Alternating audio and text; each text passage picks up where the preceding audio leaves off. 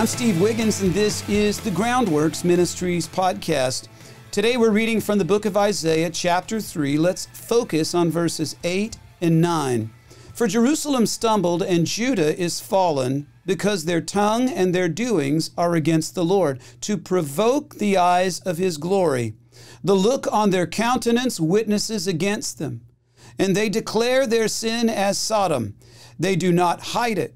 Woe to their soul, for they have brought evil upon themselves. You know, just because I've written songs for a living, which include melodically rhyming words and ideas, doesn't mean that I like poetry. I like writing songs. I don't really dig poetry. I've never purchased a book of poetry, nor do I have any plans to. So I identify with the frustration of many folks who had to endure the past 6 months of these poetic books of the Bible. And the cry is typically, when can we get back to something with a concrete narrative, right?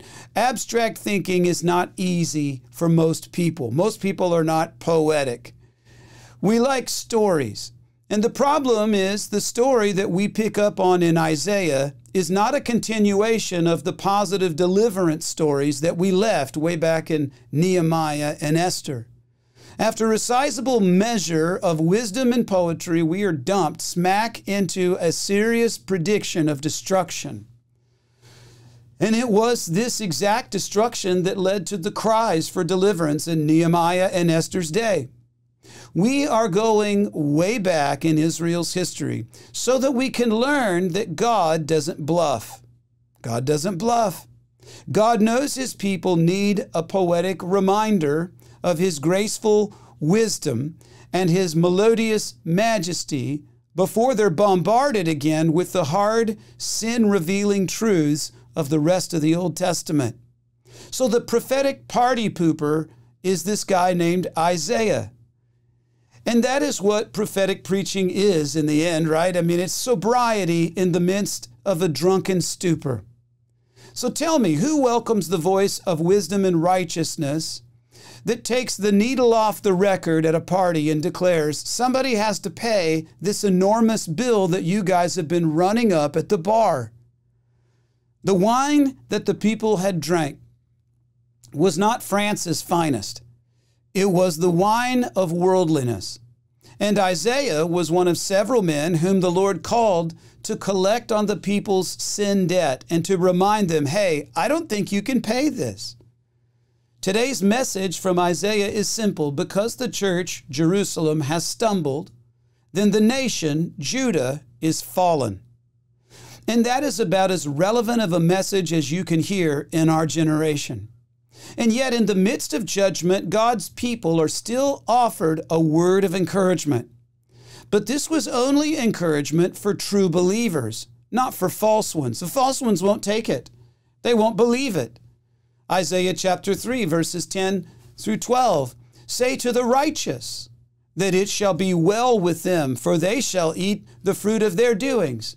And woe to the wicked, for it will be ill with him, for the reward of his hands shall be given to him. As for my people, children are their oppressors, and women rule over them. O my people, those who lead you cause you to err, and they destroy the way of your paths. So the word of God through Isaiah is often misunderstood as preaching on behalf of a God who cannot be pleased.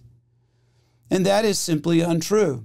Isaiah's words must not be misconstrued as anything other than God's grace.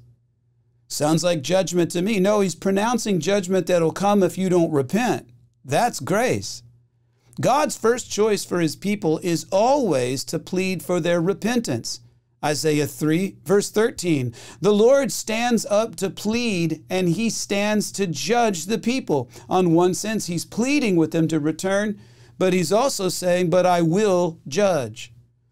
God's grace, by the way, is worthless unless it offers the only shelter from a certain impending judgment. And surely you feel that judgment mounting in our generation. The Bible says today is the day of salvation. And I would say this, the right time to do the right thing is always right now. and the right thing is to always return to the Lord. I'm Steve Wiggins, and this is the Groundworks Ministries podcast. Now, Groundworks Ministries operates entirely through financial donations from faithful people like you. And yes, we need your monthly support.